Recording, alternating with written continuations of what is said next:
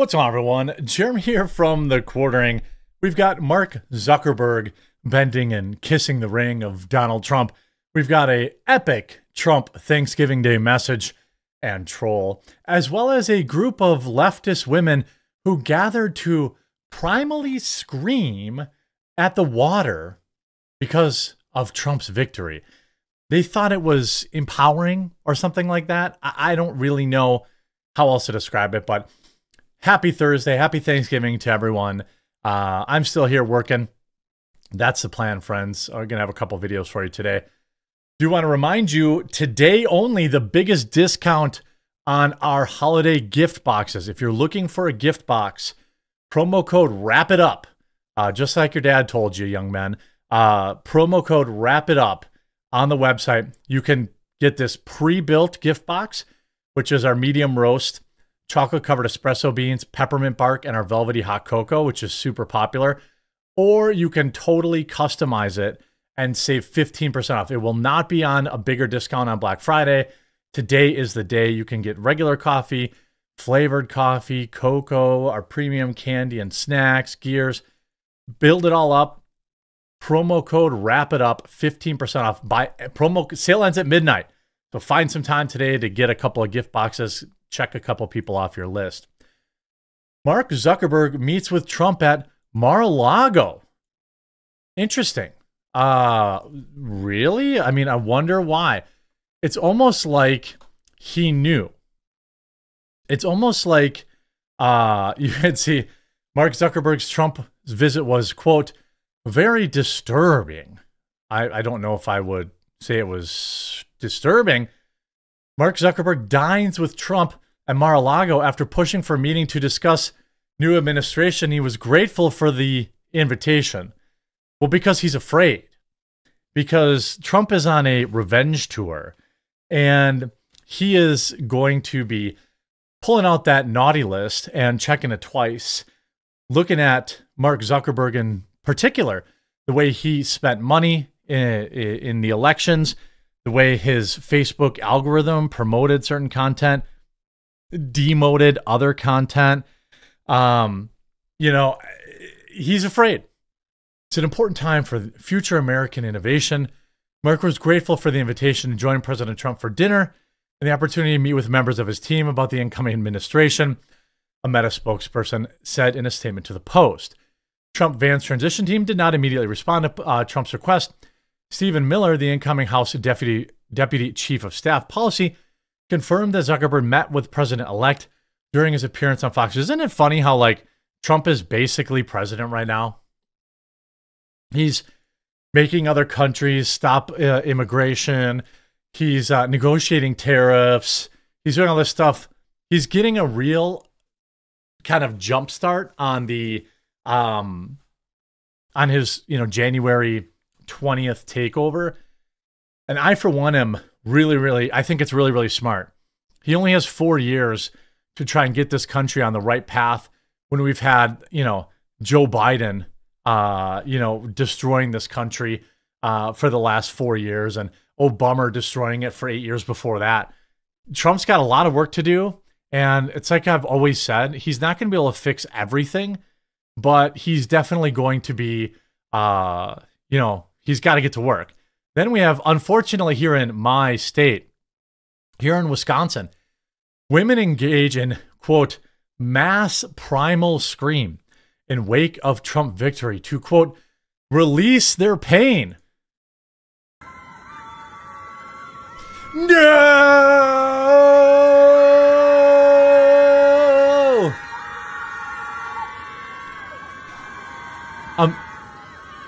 Did they think that that was going to look good for them? Shout out to Lake Michigan. If this looks like it is, in Milwaukee, it is the dirtiest part of Lake Michigan. If you drive just 15, 20 miles north into maybe Sheboygan area, it actually looks clean. That's because Milwaukee dumps all their garbage wastewater into our beautiful lakes and rivers. Anyway, Wisconsin resident who thanked the Milwaukee Police Department for standing by, but the department told Fox News Digital that, oh, Whitefish Bay. Whitefish Bay. Okay, if you're from Wisconsin, you already know. But if you're not, Whitefish Bay is referred to as White People's Bay. It is a little island that is surrounded by, regular people in the inner city people in Milwaukee, but it's a bunch of rich white people that all live in like this little gentrified part of Milwaukee. The Primal Scream event took days after Trump won the election by landslide. The Republican leader swept all battleground states, including the Badger State. The recent video echoes the notorious footage of protesters screaming towards the sky when Trump first won in 2016. Many of the protests were organized by a group called Refuse Fascism. All these women are probably worth 6 figures, 7 figures a year in salaries, and are probably married to men who do actual work. And this is like their big moment to get out there and really stick it to Trump. At the time, a Refuse Fascism organizer said that their screaming protest showed unity and solidarity. We are screaming in rage. We are screaming in pain, but we are screaming in unity. I mean, they thought that this was going to be a good look.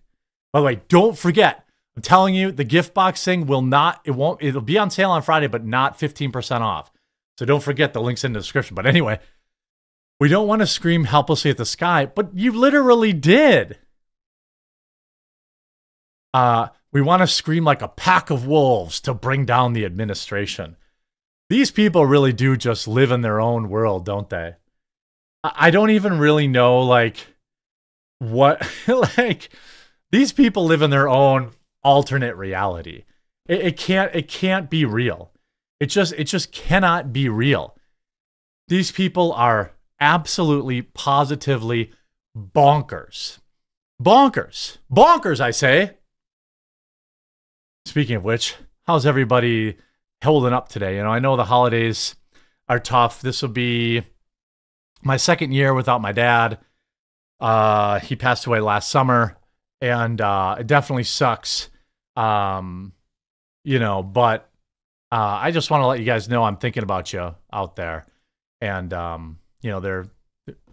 later today, I'm going to be doing a live stream. It's going to have like, I just want to let you guys know, I've got more to talk about Trump, but on all my channels, I'm going to live stream this like Trump meme montage, and it'll have like a crackling fire. Put it up on all your TVs today. And the chat rooms, the chat will be open. It'll be a place for people to hang out and have fun. And so make sure, throw that up on your TV or just pop in the chat, to talk to people if you're feeling kind of bored today or maybe a little bit lonely. Here we have Donald Trump's latest version of Happy Thanksgiving to all, even the haters and losers. Happy Thanksgiving to all, including the radical left lunatics who have worked so hard to destroy our country, but who have miserably failed and will always fail because their ideas and policies are so hopelessly bad that the great people of our nation just gave a landslide victory to those who want to make America great again. Don't worry, our country will soon be respected, productive, fair, and strong, and you will be, more than ever, proud to be an American. I mean, it's just so great. Today, the vast majority of Americans, along with the free world, are so grateful to have you back. Have a voice. This is the longest renaissance ever I've seen. I mean, triggered much. You have Melania serving up the election map. I'll never love another president again. Thank you for the message of unity and patriotism, sir. Another great president, Ben Franklin, held hands with Christopher Columbus at the first Thanksgiving 300 years ago today. Shout out to 3-year Letterman. You're an embarrassment. Okay. Here's the Trump years. You got a delicious steak. Biden years, you got Chef Boyardee with spaghetti and meatballs. You know what? I don't care what you guys say. I like Chef Boyardee. I like their meatballs. I know it's probably fake meat, and I know it's terrible for you, but every once in a while, I don't mind it. Sure, a delicious, bone-in ribeye or something like that would be good too. But like, I don't accept your divisive Thanksgiving message. No one has divided us more than Trump. What? I mean, Not everyone goes home for Thanksgiving. That's why I work today, by the way. I know there are a lot of soldiers around the world. There's law enforcement. There's post workers. There's truckers. There's people in retail. There's millions of people have to work today. So that's why I work today, obviously, too. This hit like the good old days. It's good to have, Trump tweeting again. 300,000 likes in 3 hours. I'd say that's pretty good. The last time he tweeted was a couple of days ago, after defeating all of his, ridiculous federal lawsuits. It'll be interesting to see. This also, Trump says Mexico's president has already agreed to stop migrants crossing into the United States through her country. Very productive conversation. Gee, I wonder why Joe Biden wasn't ever able to pick up the phone. I wonder why Joe Biden was never able to pick up the phone. Meanwhile, some losers are picking up the phone, and Trump's cabinet picks are being targeted with threats on their lives and swatting and hoaxes and all sorts of stuff like that. I'm sure it's a bunch of far righties doing that, though, right? A bunch of far right.